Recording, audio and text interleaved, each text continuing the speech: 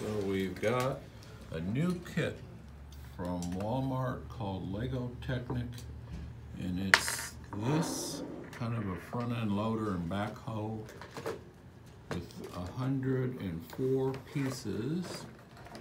We're going to put this together. Abby is going to assemble it, and then we're going to add this motor, or try to. We have to include these wheels because the original wheels don't accommodate an axle. Got an axle, and we're going to do two wheels that have axles, these two, and then two wheels that don't have axles like these. Then we can use remote control programming to drive this vehicle. So we will update you on this as we go along. She's putting it all together. Okay, we finished up this kit. Can you explain what you did? You done with the scooper? You put the pieces together. Yes. Got it to work. Does the bucket go up and down?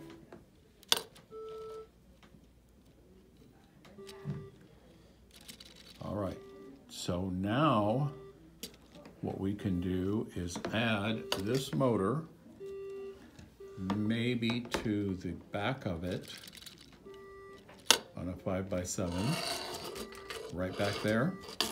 We can plug a 5x7 in here, and then we can put the motor on that, and then we can add power wheels, maybe these wheels on axles. Let's see if we can do that next time. We're going to need a worm gear and a regular gear. So there will be more.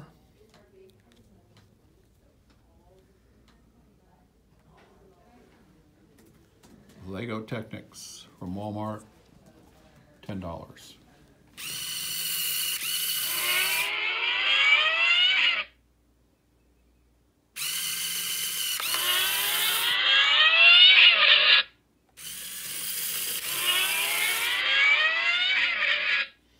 Okay, we're continuing on with this motor. The girls were putting together this $10 Lego kit, which is this end of the assembly, and then we added a motor to the back part. It's just got a worm gear and a conventional gear to drive the two wheels. We've got other assemblies of this motor, $5 motor with Bluetooth, programmable.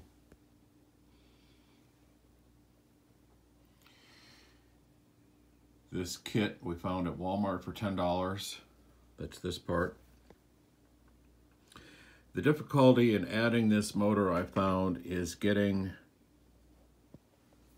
parts, Lego Technic parts, that are in two planes. This is a standard Lego Technic beam. It's only in one direction or one dimension or one plane. This, of course, has two planes. We call it a 5x7, but it's large and it doesn't fit real well. For example, right here,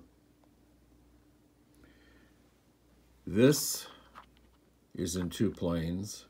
I think we call this an H Technics block.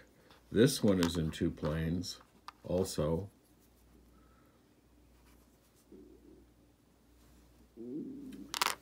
And this assembly here we managed to use. In order to have the drive shaft that comes out of the motor and then drives the wheels, once again,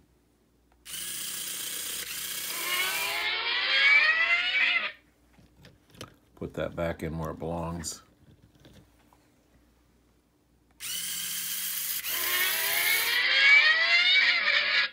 So, there'll be more on all this.